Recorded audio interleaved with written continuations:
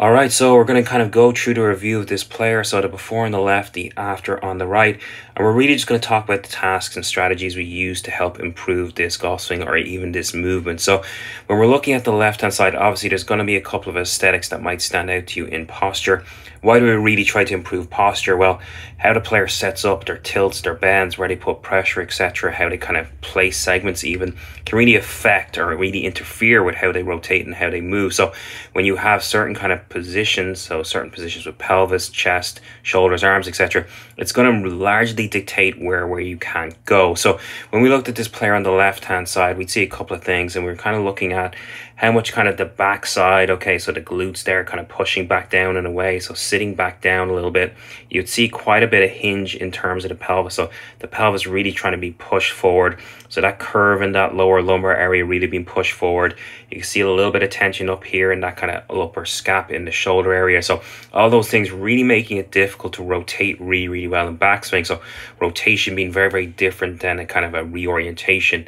So reorientation being very much this spinning out affair. So that player really rotating very quickly, and rotation, excuse me, being more that kind of gradual spiral effect. So turning up into the backswing, which we'll kind of mention a little bit later on in this session. So again, looking at the player on the left-hand side, what would we have happen early? Very much this spinning early. You can see from that club head traveling very low early in the backswing, really low into the backswing there. Not a whole lot of rotation now from that hip and that front, that pelvis actually moving forward, pressure going onto the toes, reacting from where it was at setup. And then as we came down, he does a good job of it through impact, delivers that golf club really well, and kind of hits a pretty decent shot. But again, it was just more of, okay, well, how do they move from those positions? So when we look at the position on the right-hand side, we'll bring back the one on the left for the moment. We look at the position on the right hand side. What really were the sensations? Well, the sensations really getting that pelvis or that belt buckle even to face up towards sky a little bit more. So really creating more of a curve in here. So going back to kind of what we would kind of, more kind of refer to as a posterior tilt to the pelvis. So your anterior tilt would be more that player really kind of pushing the belt buckle down, that we kind of see more of over here. The posterior, more that player kind of feeling like the belt buckle points a little bit more up to the sky. So really removing the pressure point in this lumbar, in this lower part of the back. Now you're going to have those curves in the lower part of your back. That's called you being a human being. So you'll have a curve here in the lumbar, in the thoracic, and in the cervical up there. They're absolutely fine to have, nothing wrong with that. But if you're putting excessive pressure and trying to hinge here, that makes it a little bit tricky. So a lot more relaxed what we see on the right hand side. And then as we go through into backswing, you're going to see that club travel ever so kind of steeper in here in that first move. If we look at those two first moves, again, this is kind of incremental, but it is better in terms of what we're looking for. So club more in front. When he gets up top, hands, excuse me, going to be a lot higher than they were on the left-hand side. So again, as he works down on the left-hand side, that big push to get the hands out in front, that pelvis moving forward. Not so much on the right-hand side. See that pelvis kind of hang back, a lot more space in through here, and able to get that club on the golf ball a lot cleaner. So really, how did we do this, right? And that's really important. So first off was the kind of posture, but what tasks or drills did we really use?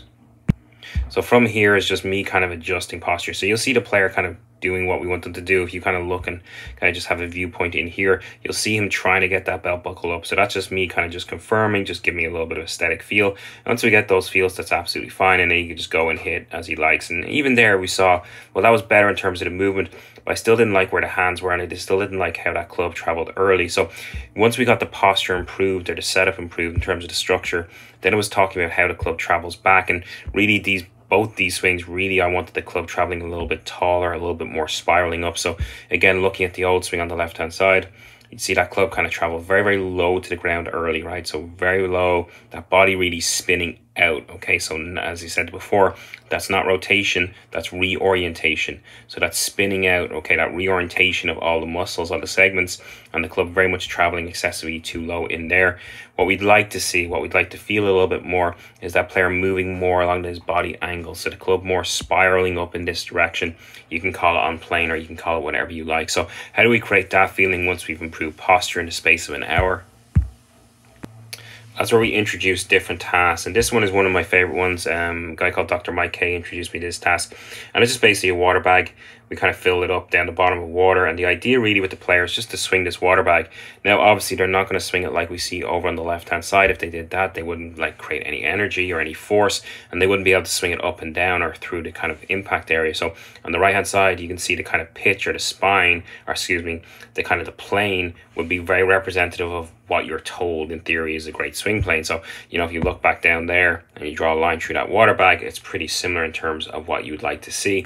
Versus again, on the left-hand side, we'd see more something like this, and the hand's a little bit too deep. So this water bag creating energy in the water, really trying to get the water to move up here, stall it out, and then the water to drop again, creates the kind of semblance or the idea we want. So what we do is we get the player to do this a couple of times. So even if we kind of go up top here again on this next kind of feel, we stop them up top here, look at the extension in the body versus this on the left hand side. So if you look at those two positions in terms of the body and go, okay, well, which player is extending up, creating force up, ready to kind of go back down into the golf ball, you look at where the kind of player is compressed, where is there space, where is there room.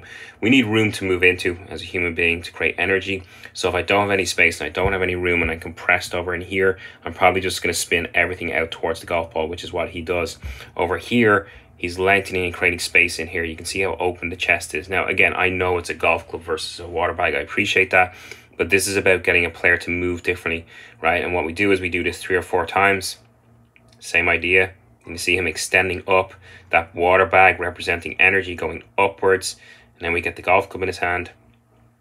Try to feel the same thing as much as possible. Even in this rehearsal swing, you'll see in the rehearsal swing, I know the camera's moving, I apologize about that, but you'll see that club going up on a much steeper plane, that body extending up. So as we get over golf ball, that idea, can we replicate that same sensation? Hopefully the task in itself really kind of creates the intuition to replicate it. So now you get that club traveling up a little steeper, a little bit more spiraling up. The body at the top is a lot taller. He hasn't compressed down versus again here on the left hand side. So two very, very different positions in terms of how the body moves. The body on the right hand side extending up due to two things, mainly the posture, the discussion, and the task we created with the water bag. So that's just a little breakdown in terms of the one session really with this player. Is it learned yet? Absolutely not. There will need to be a lot more kind of practice or learning done with this. But to give him an idea or kind of where we want to go with posture, with kind of tasks, with how we want that club to travel, this is how we basically compile that in the space of a 60-minute session.